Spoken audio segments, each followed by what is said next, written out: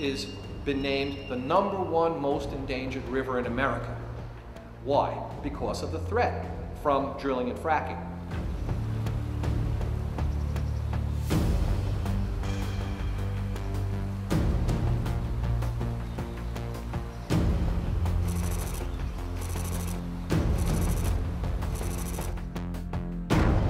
I have 3 little children in my house.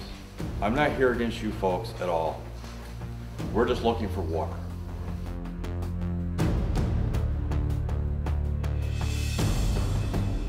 Our water was contaminated with barium, chloride, strontium, manganese, lead, methane, radiological material, and radon from the drilling of the natural gas well 1,200 feet from our property. That is the water that we have been drinking, cooking with, and showering in. Here you can see it as it now comes out of the well, the color of chocolate milk. Even after weeks, it still does not settle out. Cabot and the state of Pennsylvania have determined it is now suitable for ingestion. We will not have any water in the house unless I hook up my contaminated well back again. I am not going to do that and let them off the hook for this. They destroyed it and they have to pay for it. What we see in some of these wells today may really be only the beginning before the larger contaminant load arrives over years, maybe decades, maybe a century. These are invited guests to our community, and they treat it like their own private waste dump because they're not going to stay here. When they're done with their jobs here, they're going to go somewhere else. Our water is the most precious, essential thing to all of our lives, and we have to protect it, and we have to be generous with the people who've lost this very, very basic privilege. Every single energy source has its pluses and minuses from an environmental perspective, from an economic perspective, from an efficiency perspective. But Pennsylvania natural gas is our best economic opportunity we've had in decades. Money isn't everything. What are they going to do for you? Are you going to be able to put up with the 24 hours noise? Are you going to be able to put up with the trucks coming and going at all times of the day?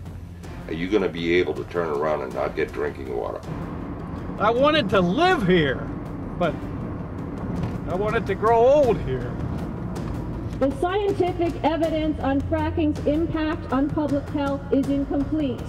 But the benefit of the doubt goes to our children, not to the things that threaten our children. The people in New York State, or Lackawanna County, or Monroe County are anti-gas. Take it to your county. Don't bring it to Dimmock Township.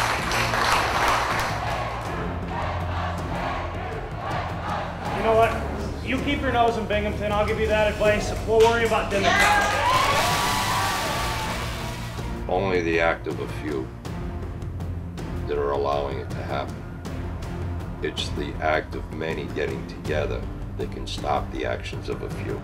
These 12 families have stood together for over 3 years against the multi-billionaires. And guess what? They're spending $125 million this year to counteract these 12 people and all of us. This is America, right? And we are patriots. This is the land of the free and the home of the brave, and those words mean something.